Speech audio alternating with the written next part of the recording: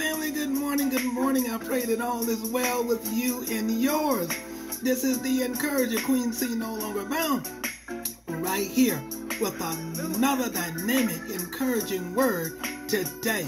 My question is, though, are you still thankful? Are you still thankful? Let's do our devotion this morning by Dr. William A. Curry Jr.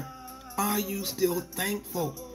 Listen, to be thankful does not mean you have not suffered some losses or experiences or some hurt. It doesn't mean that life has been easy. It means that even in the losses, the hurts, and hard times, God will still bless you, and He's still blessing you, holding you, caring for you, and at times carrying you. So I'm thankful that God never stops being in my corner. Amen. Let's look at 1 Thessalonians chapter 5, verses 16 and 17. He says, rejoice always. You say, what? He said, rejoice always. He says, pray without ceasing. He says, in everything give thanks. He said, for this is the will of God in Christ Jesus for you. But how can I do that, Lord? How can I do that? I've just had a loss.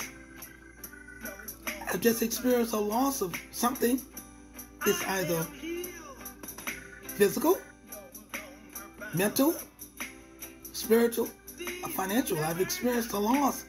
And you are telling me that I'm to rejoice. You're telling me that I'm to pray without ceasing.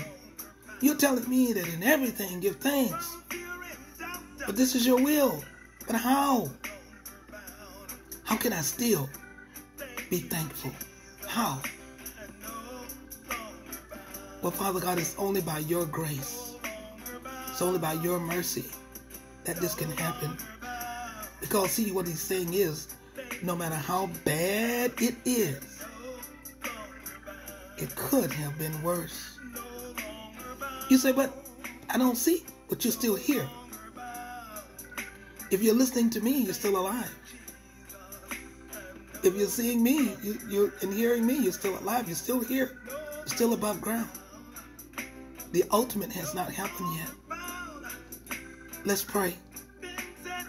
Heavenly Father, Father God, I come to you rejoicing and to simply say thank you. I know it is you who has kept me. And it is you who continues to bless me. So Father, thank you for always being with me. I don't have to pray that you be with me. Your word said that you will never leave me nor forsake me. So I know you with me. Thank you for always providing for me. It might not be what I want, but you meet my needs some kind of way. I get something to eat, something to drink, some way, somehow. You provide for me. Thank you for always protecting me. We thank you for that protection, God. And most of all, we thank you for loving. I thank you for loving me. I thank you for loving us. Say that prayer with me. I thank you for loving me. I thank you, Lord. So regardless of what it is, help me, God, to still be thankful. To still be thankful. This is the Encourager, Queen C, no longer bound. I will see you right here next time.